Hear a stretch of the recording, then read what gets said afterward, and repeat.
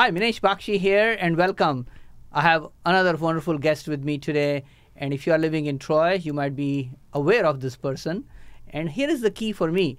I want to educate my audience. I want to get people involved and engaged in a way that they can make the best choice for their community. And they need to be involved in community, and we'll be talking more about that with my good friend here, Sunil Sivaraman. So, Sunil, welcome.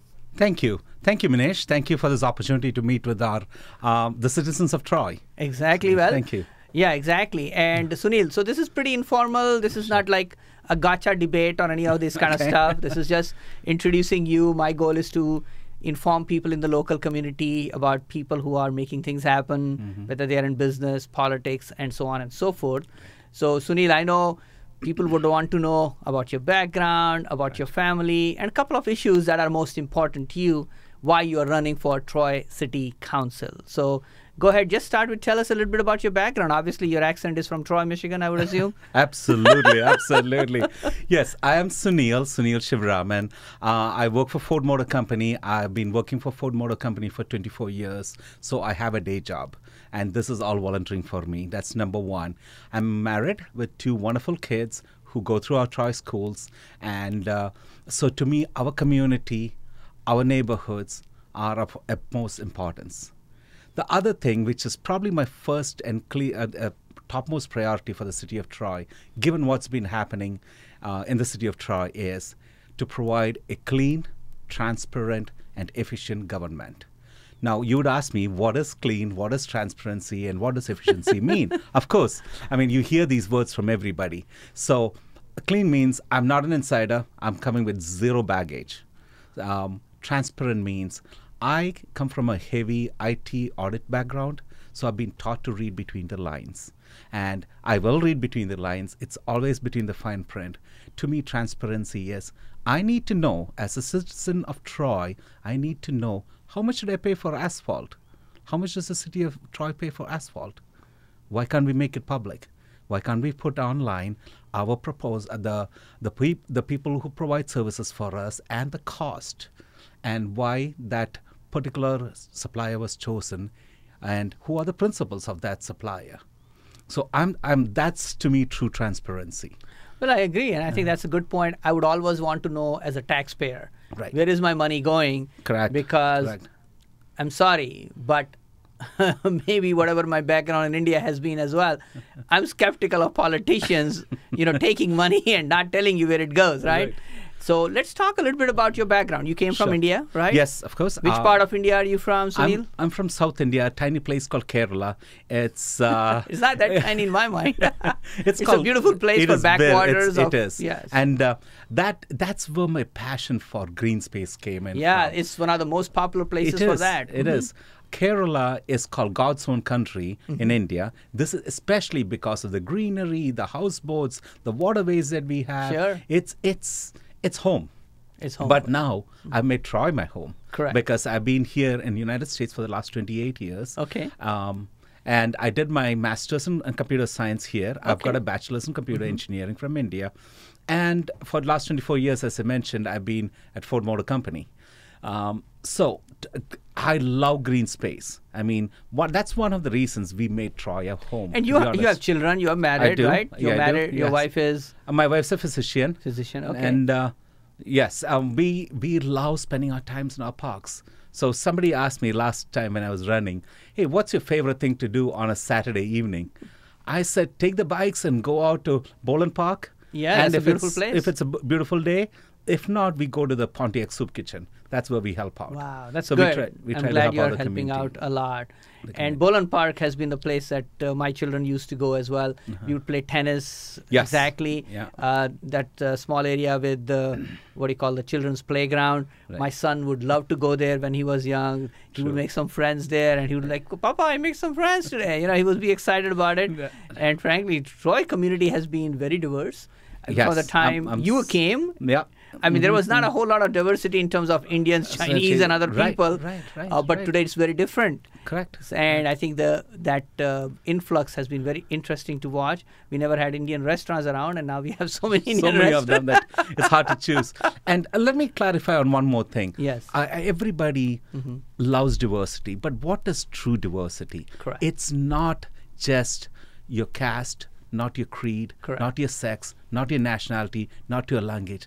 It is what do you bring? Correct. What diversity of thought? What do you really bring to the table? What kind of solutioning? Exactly. And that to me is a real value add when we speak about diversity. Yeah, I believe in diversity of opinion, so we can see the same thing from different angles. And once you can see from different angles and appreciate it, then you can come up with a better solution than what one side was looking for. And I totally wouldn't have expected anything better from my friend Minesh, who's an educator too, you know. Well, thank you. So let's talk a little bit about your involvement in the community. I know you've been on different committees. Yes. So tell us a little bit about your background. Sure. Over the last 3.5 years, I've served on the Troy Youth Assistance Board. I serve as a Mentor Plus programs chair.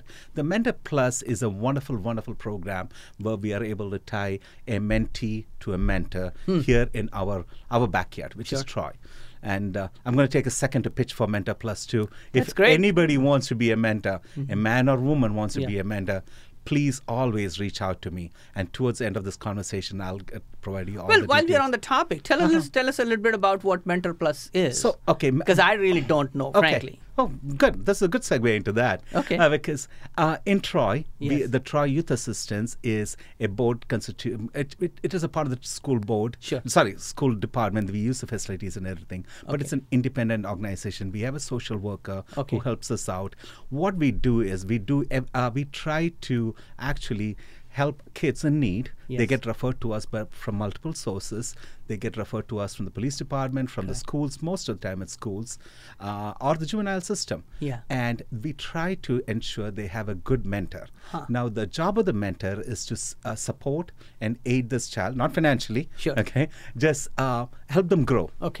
They get to spend about an hour with the child, and they get to take the child out of their home too. And they can spend the time, they can take them to ball games. We make a lot of avenues happen too.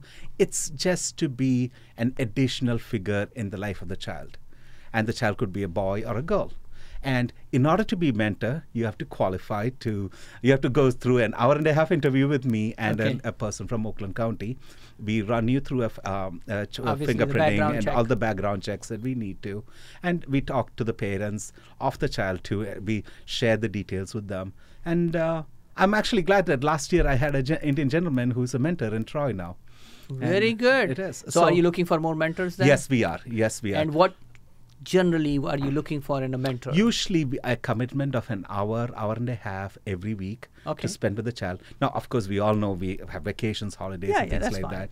But at that time, it's up to you as a mentor and a mentee to come up to an agreement. So maybe 1 week you can do 2 hours, or if you're going to a ball game, it's 3-4 hours. So it's not a hard and fast rule. Correct. And we are here to help and guide both the mentors. The mentor program. Interesting. And is there a certain age these people are in, like in terms of the mentee I'm talking about? No, it's whatever referral we get. It is whatever. But the mentee? Yes, it is whatever referral we get. So, it could be elementary school kids to a middle school to a high school child. Interesting. It's a very interesting. So I think that's a great idea. It's like a big brother kind of program. It is like a big brother, big sister kind of program. Yes.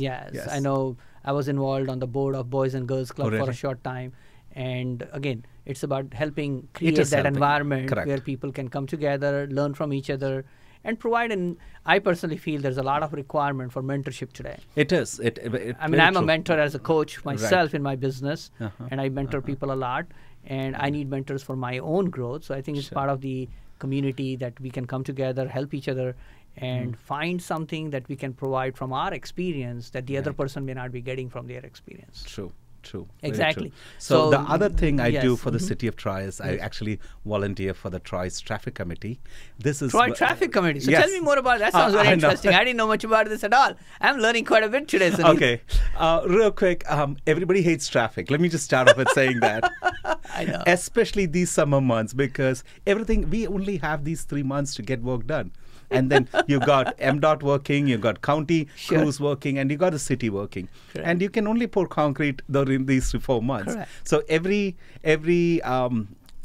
road gets into trouble. Yes. Now, by the way, real quick announcement is that 75 is going to be closed this weekend. Correct. From 696 all the way to Long Lake. Yes. So both ways. Yeah, it's going to be tough. So don't For get those on who- Stephenson and John R. Those are going to be hard. Those are going to be hard. So yeah. traffic controls, Correct. not controls, we make suggestions Okay. as far as yield signs, stop signs, things like that, traffic control signs in neighborhoods. Sure. That's number one. We also talk about sidewalks. Sure. We want to make Troy completely a sidewalkable Yeah, neighborhood. yeah, I I don't think even know I whether agree that's a real word, sorry. But people can walkable. walk around without being concerned about being hit by the Correct. running Or take car your bike driving. and go. Oh, that's bike too. Exactly. Yeah, you can do the bikes. Yeah, Exactly. yeah, I totally yeah. agree with you. So that's what we do. I mean, So you're giving suggestions as a committee and stuff like that. Exactly, and people can approach us, and they can write to the city. Is the chief engineer who is actually a member of it. We have a police department liaison, and we have a fire department liaison in it too.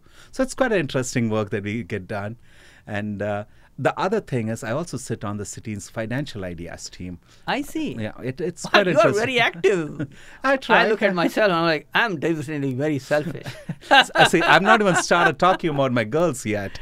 Now, they are pretty active in our community too. I know you told me about that. You have 2 daughters, right? I do. I have How old 2 are daughters. they now? One is 14 and one is 17. Wow. So I've got a freshman and I've got a senior at Troy High, and I've got my 84-year-old mom. So I live with 4 ladies. So You said you were surrounded by beautiful I know. women, and I there know. you are. Your wish came true.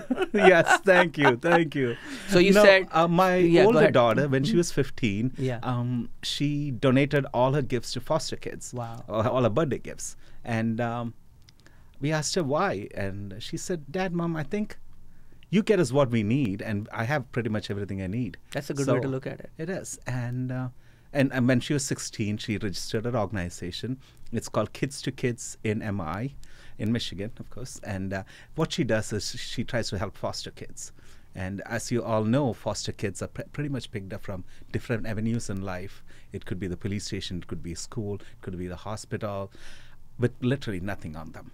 Wow. And we work with foster closets in Michigan. It's a registered nonprofit organization, 501c organization. We work with them. We basically take everything and donate to them. Wow. So they needed bicycles, and she came up with a unique idea, which was to have a kite festival right here in our city of Troy.